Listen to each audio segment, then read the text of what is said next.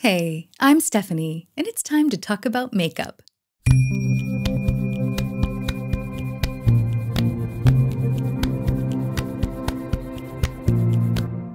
Welcome to Makeup Monday.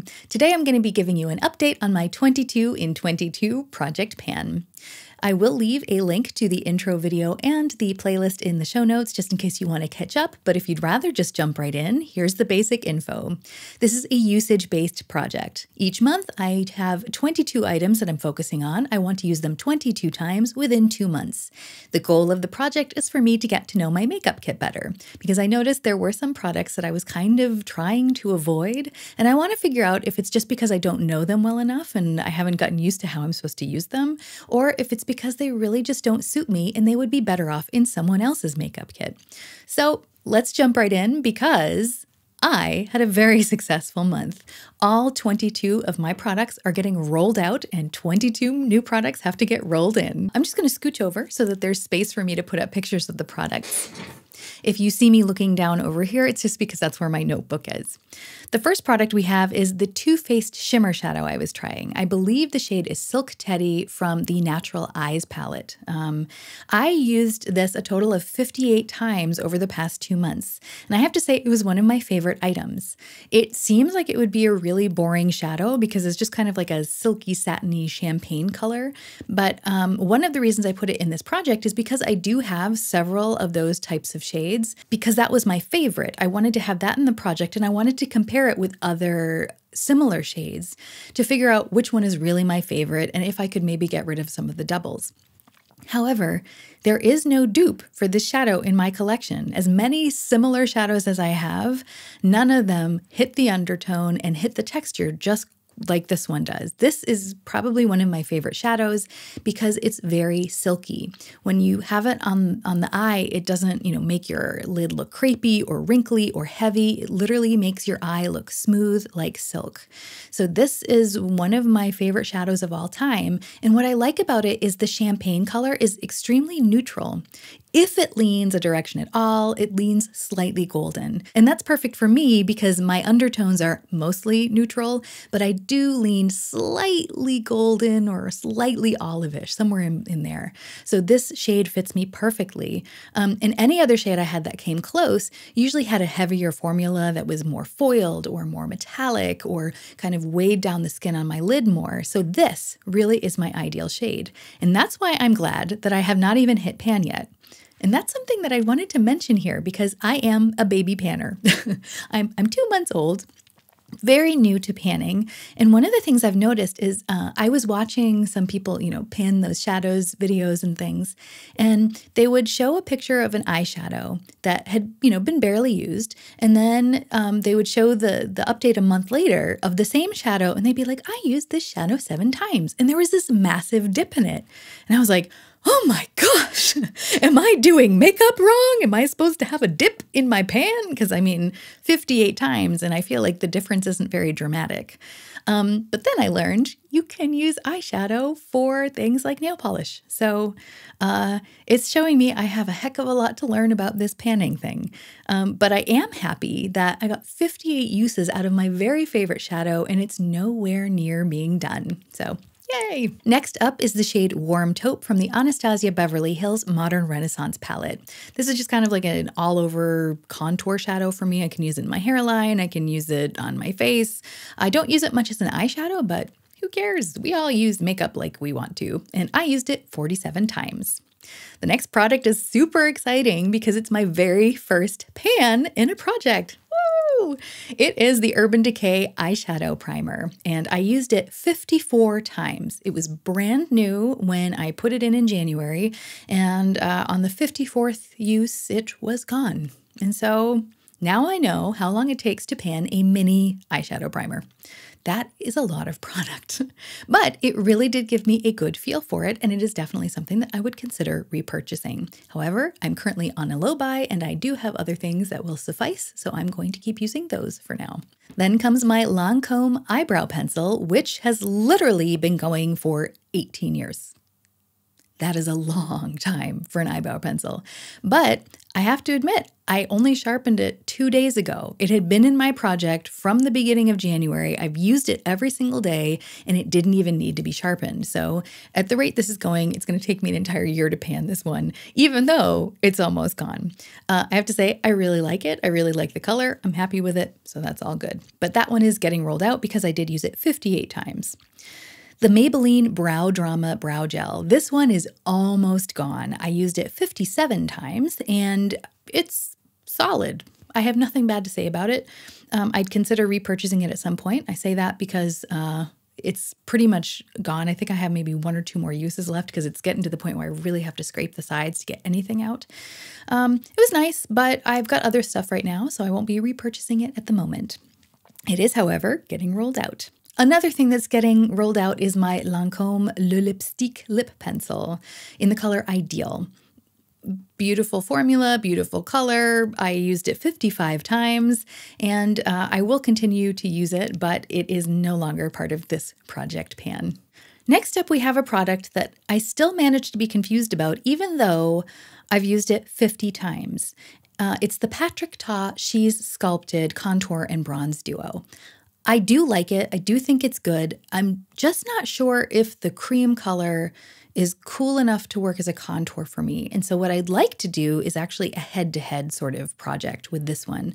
So I'm going to put this aside into a special box and I'm going to think about what to do. But I think I'm going to do some face-offs with some of my products, and this is definitely one of them. Next up is the e.l.f. Active Lip and Cheek Palette, which is also getting rolled out. And I'm going to stop saying that now because all of them are getting rolled out. This one I had actually hit my usage goal on in the first month, but I still wasn't quite sure how I felt about it, so I kept it in the project. And now I've used it 35 times, and I do feel like I understand it better. The formula is a little stiffer than I like, but it leaves a very smooth finish on the skin. And for someone who has some texture, I really like that. So I've decided that I approve. It is a good product that I enjoy using. Next up is the Clinique Nude Pop Blush. When I first put this in the project in January, I knew that I liked the formula of these blushes, but I didn't realize how much I was going to love the color of this one because it is really subtle on me. But it's a very nude peach, and in the winter when I'm pale, it's perfect if I want to look like I'm glowy, but not too glowy. It's not like as strong as a highlighter. It's just a lit from within glow that I love. It's a subtle color. I just feel like it's perfect for my skin tone, so I have fallen hard for this blush. I ended up using it 46 times, and I'm kind of sad to see it go, but I guess that's a good sign. And I do need to get use out of some of my other blushes, so it's going to take a nap for a little bit. Next up, the IT Cosmetics Loose Powder. I used this 34 times, and one of the things I mentioned in my last update was that I'm not a powder person, so I don't understand it, but I think I'm finally figuring out how to think about powder. This month I'll be using a couple of different powders. I didn't bring any into the project, as you'll see, because I want to start using all of my powders directly and do comparisons. But I'm glad this one was in here because it gave me an idea of how to think about powders and how to use them for my skin type. The same thing was for the next product, the Estee Lauder Pressed Powder, which I used 41 times. And as I mentioned in my last update, I finally figured out how to use this one, and it makes me so happy. I don't think it's ideal for me because I feel like it's a little bit heavy still. However, I do want to use it up. It was a gift from my grandmother, and I just have an emotional attachment to it, so I will finish it up. Next up is Charlotte Tilbury's Walk of No Shame Matte Revolution Lipstick. The reason I had this one in the project is because I feel like out of all of the reds in my collection, this would be the perfect everyday red for me. I used it a total of 24 times within 2 months, and forcing myself to use it turned out to be a good thing because I realized it really is an easy red to wear if I want to, especially because I found that my favorite way was to simply dab it on and use it as a stain. Not only is it longer lasting that way, not only is it a little bit easier to wear, but it's also more nude, which is kind of my taste. There are some times, like especially when I'm on stage, where I want a really bright, dramatic red lip, but for every day, I feel like this really is my perfect everyday red. And so even if I never use it up because I do use it so sparingly when I do put it on, I feel like it's worth it having in my collection because I find that, yeah, there's probably like once a week, once every 2 weeks where I do want to kind of, pump up the color, and it's perfect for that. Next up is my lipstick queen, Queen Bee Lip Balm. Try saying that 10 times fast. This one turned out to be a hidden bombshell of a favorite. And it's because it's very sheer, but it's got kind of like a very subtle golden orange sparkle to it. And so I found that if I wanted to warm up a lipstick that was looking a little bit too cool toned for the look I was going for, I could just dab this over it. And not only was it really hydrating, but it would also give my lips a warm sheen. So it's like the perfect adjuster for me. I'm very glad that I put it in this project because it helped me learn that it's one of my favorites, and I used it 35 times. So all of the products up till now had been in the project since January 1st. However, on February 1st, I rolled in a bunch of new products, and so that's what we're going to get into now. I also hit my goal on all of these, so all of these are also getting rolled out. First one is the Auric Smoke Reflect in the color Entice. I used this one 23 times. It is a very almost brown olive color, which made it very easy to use, but it is kind of cool toned. So I found that I was using it more as a liner and as kind of like a contour for my brow bone, but it was beautiful because it has very subtle golden flecks in it that just make it shimmer with this really subtle sheen that I very much enjoyed. So I enjoyed the cream part, and the topper was also really interesting because it looks white in the pan, but when you put it on your eyes, it translates to this beautiful gold shine. So I ended up learning that I loved this product, and I'm glad I got to know it. Next up is my JD Glow liner. It's a multi-chrome. I don't have it with me right now. I'll put the name of it up on the screen. This is beautiful. I used to love, there was a formula by Urban Decay. They had these liquid liners that were very metallic. I loved them. They've been discontinued. This so far has been my best replacement for those. I think you have to be very careful when you apply them. You want to make sure that you put a very thin layer on, because if you try to double up on it or like reapply, it will get kind of crusty and it will crackle. So the key to this one is putting it on in a very thin layer and being very conservative with your application. If you do it that way, it lasts all day and it looks great. If you put too much on, you put too thick of a layer on, it's disaster. But I enjoyed having a multi-chrome liner. For the most part, it looked very red, but it added a sparkle behind my lashes that I thought was pretty intriguing, so I very much enjoyed it. Next up was Too Faced Spice Spice Baby Lipstick. This is actually a discontinued lipstick that I used to wear. I've already panned one, but my mother had another one and she wasn't using it, so she gave it to me.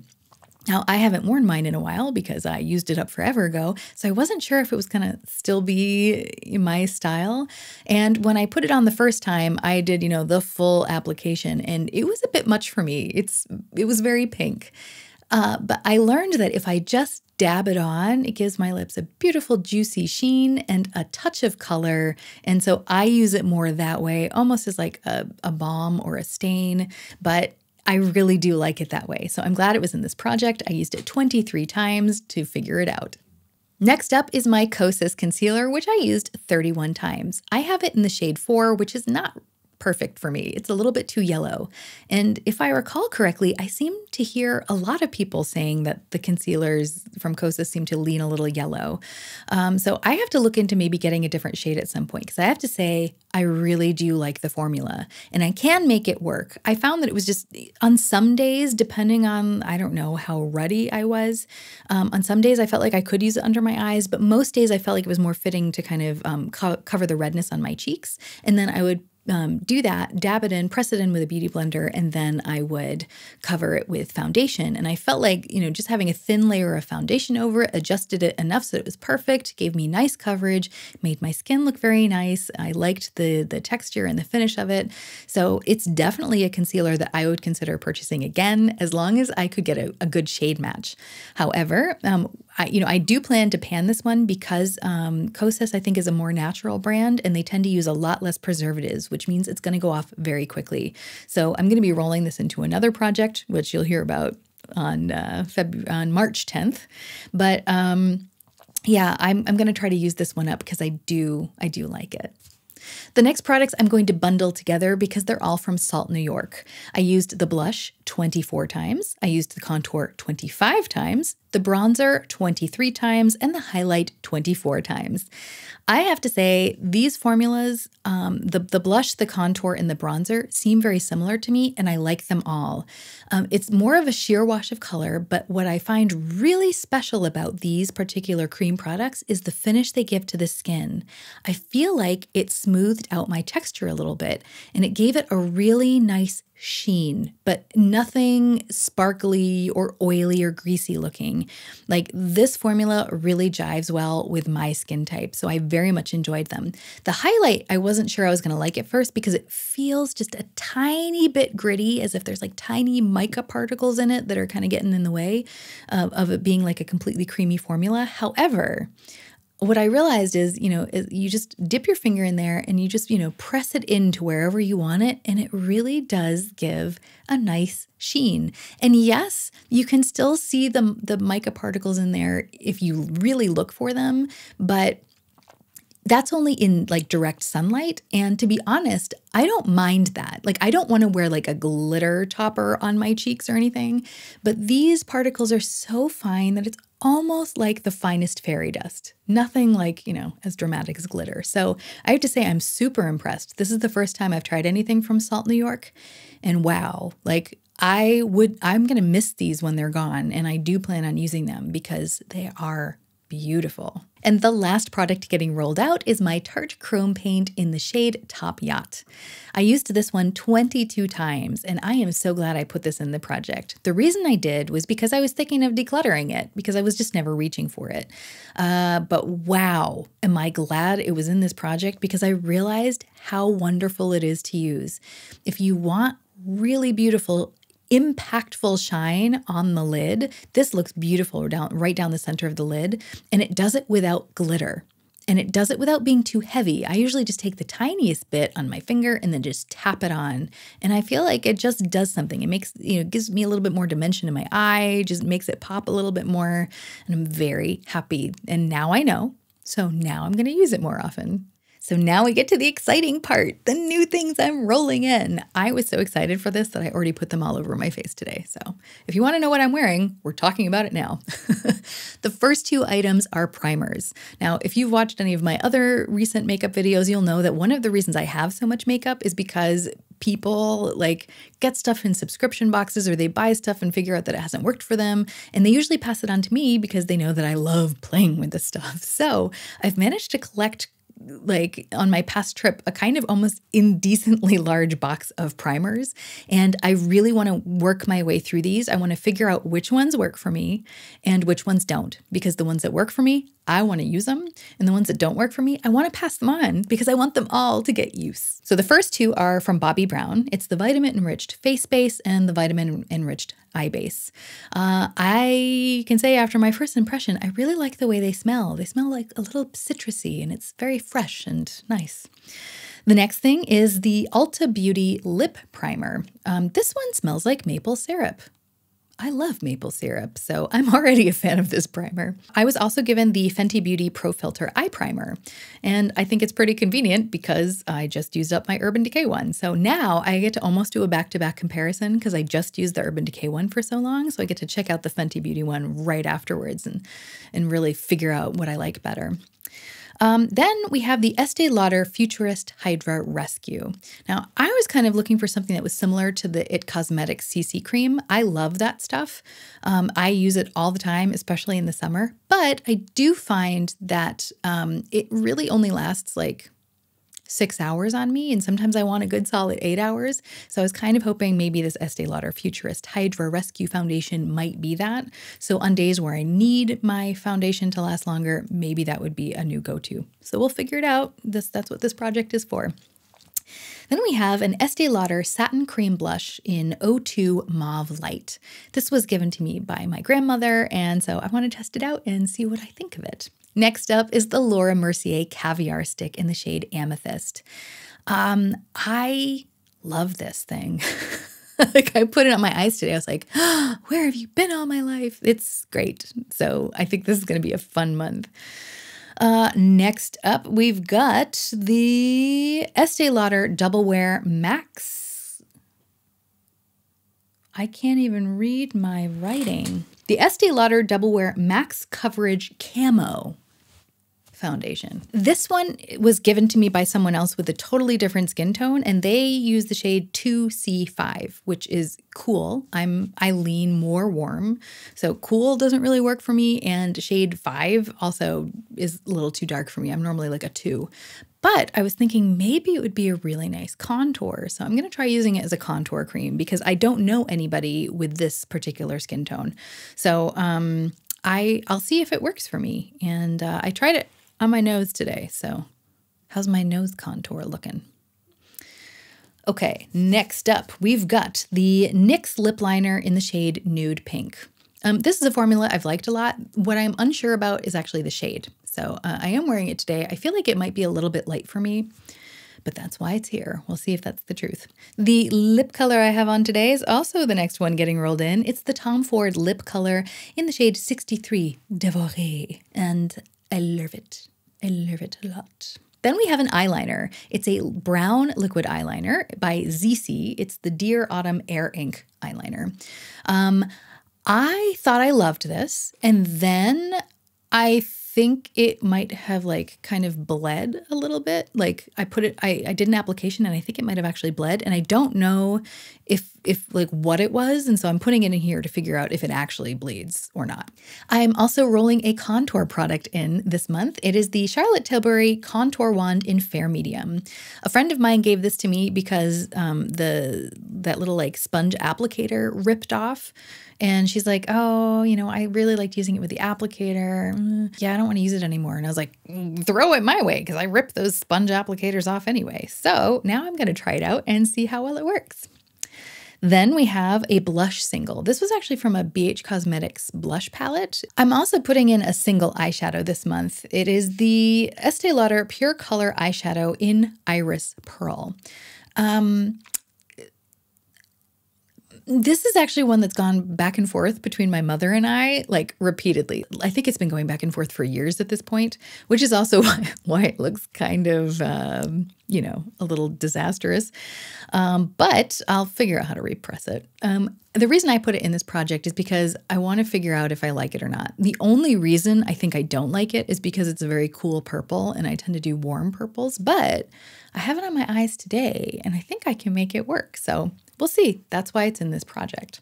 I'm also putting in a new bronzer this month. It's the Marc Jacobs Tantastic Bronzer. The last one I had in the project was the Patrick Ta one, which has like a subtle shimmer in it, and this one is matte. And so I just thought it'd be good to switch it up so I can get a feel for what I like better at this stage in my makeup life. I'm also rolling in a concealer. It is the Kaja Don't Settle Concealer. I got this in December because I've been having real problems with my under eyes lately. I've always had dark circles, but now I feel like I just always look exhausted. Like my skin also looks exhausted. That's probably just because I'm getting old. But I just wanted to see if I could, like, you know, make things look a little bit more graceful and a little bit less like, you know. So we'll see if the Kaja Don't Settle Concealer can do that. And I also thought I'd throw in a beauty elixir. It's from Caudalie. It's basically just like a refreshing spray. I don't know that I'd use it as like a setting spray because I think it has a bunch of oils in it. I'm not sure that would necessarily be the best thing to set makeup, but you know, that's why it's in this project. I'm going to figure it out. It was one of those things that was given to me in, you know, one of the bags from my friends. So it's already half gone, and I figure maybe I can even use it up this month. I sprayed it on my face today and it smelled like a garden. And I liked that because it wasn't like perfume. It was like the ingredients smelled like they were just plucked from a garden and put in the bottle. And I enjoyed it. So I think it'll be fun to play with. Because my Maybelline Brow Gel, which was in my project last month, is definitely on its last legs, I estimate maybe I have 3 more uses because it is so dry and it's so hard to get anything out. I could probably just pan it now, but I'm gonna do the most. So just because I know it's probably out soon, I decided to put in another brow product. This one is the Patrick Ta Brow Wax. And so I'll get to see how it compares. You know, I finished up my brow gel. Immediately I will move to a wax and see what I like better. This month, I also decided to put a powder highlight in, and that's something I haven't really worn a lot recently, just in general. So I thought it'd be interesting to throw one in there. This one's on the subtle side, so I thought it would make it easier for me to like ease back into my powder stuff. It's the Laura Geller French Vanilla Baked Highlighter, so I'm excited to see how that goes. I also put a liquid highlighter in, of course. This time I've got a tiny sample of the Becca highlighter in Moonstone. R.I.P. Becca. This was like one of my favorite colors and one of my favorite formulas in liquid highlight. Luckily, there's a lot more of them out on the market now. So, you know, once this is gone, I do have other alternatives, but I have to say, I'm going to miss this one. So I'm going to enjoy using it right now in this project. I also decided I would put another eyeliner in here because I have a purple cream shadow, a purple powder shadow. I have kind of like a purplish mauve blush. So I thought I would also put in a purple eyeliner. This one is from Melt. It's their all day, everyday reflect eyeliner in the shade Mixtape. And as a musician, I approve of the name. And the last product I'm rolling in this month is the Fenty Beauty Diamond Balm Triple Drip. And the reason I purchased this originally was I wanted to use these shades as eyeshadow toppers. I've been really into cream eyeshadow for like the past 2 or 3 years. And the idea of having like a cream topper really intrigued me, especially in these shades. However, every time I applied them, I felt like they were either giving me tons of fallout or they were creasing like crazy. So I kind of gave up playing with them. And I was considering decluttering them, but I thought before I do that, I'm going to put them in this project because after all, in January, I got that Lethal Gel Liner to work as an eyeshadow, like a cream eyeshadow, even though that was also initially creasing on me. So I'm hoping, I mean, I've got a new eyeshadow primer lined up, you know, I've got my project panning superpowers now. And so I'm hoping that's going to help me figure out how to use it. And if not, then hopefully I can find a new home for it somewhere where it will get the love it deserves. Whew. That was a long one. If you're still here, wow! Oh my gosh, thanks for hanging out with me today. This has been fun, at least for me. I hope it's also been fun for you. I try to do content like this regularly, so if you like this sort of thing, I hope you'll give this video a thumbs up and subscribe for more. Other than that, I'm just really glad you were here. I hope you have a wonderful week and that we can all remember that even stumbling can be a form of moving forward. So let's stumble in style.